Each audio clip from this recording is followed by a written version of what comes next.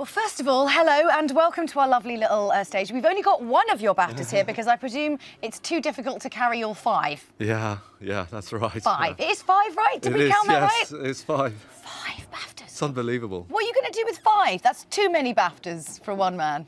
I know. I've been waiting 20 years for one, and now we've got five all come at once. It's unbelievable. Like buses. Buses and BAFTAs are like the same thing, apparently. But okay.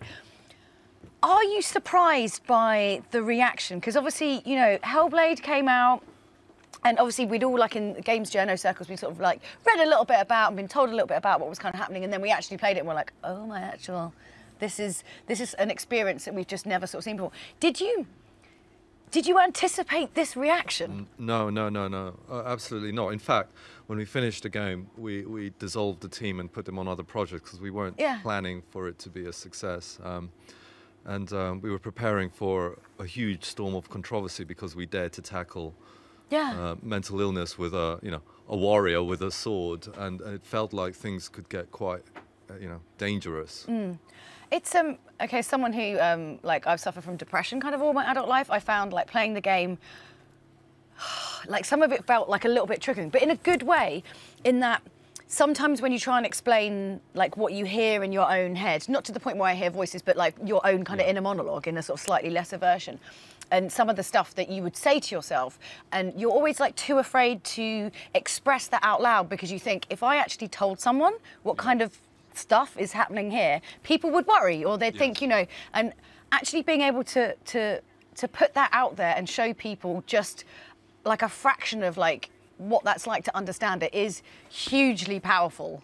Hugely powerful. Yeah, and we realized this when we started to get emails from people who do suffer, and for a lot of them, they felt like just having something out there that they could almost look at from the outside in was a cathartic experience, and they used the game as a way to explain to their loved ones, partners, to at least get an idea, let them have an idea of what they're going through. So that aspect of it was that was mind-blowing. That floored us in a way that we didn't know would happen. Yeah. And the truth is, like, we thought we were making something very niche, and it turns out we haven't made something very niche because it's there under the skin of everyone. A lot of people suffer with, anxiety and depression and all these different things, and the very, very nature of them is that it's almost like a weird self-perpetuating virus. It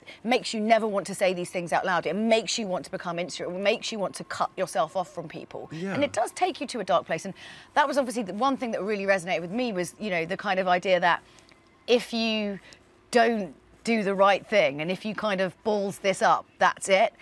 And there's always that fear, I think, when you have kind of mental health conditions that, like, that the end of the path, if it goes the worst possible route, is that. Yeah. And that plays on your mind an awful lot. And that idea that you have to kind of do things in the right way and kind of take care of yourself and not let these things kind of take over you is, wow, I mean, we're so used to in games, having things easy and we can respawn and start again and that's fine, but life isn't like that. No, and this is like, Professor Paul Fletcher, who's a neuroscientist, he encouraged us to explore those ideas because I think it works as a fantasy, because with a fantasy, you just have to accept the rules of the game, of the world, right? In a way that in reality, your prejudices allow you to reject ideas very easily. Yeah.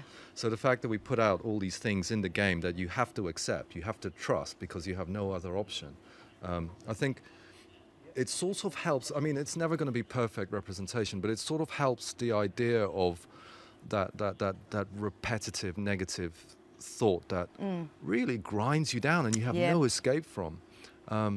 But one important thing about the game message of the game is that the illness and the symptoms can be separated, that often the illness part of mental illness comes from the way people are treated, not from the actual experience they're having. And that was a revelation to me, and I hope that message comes through to people.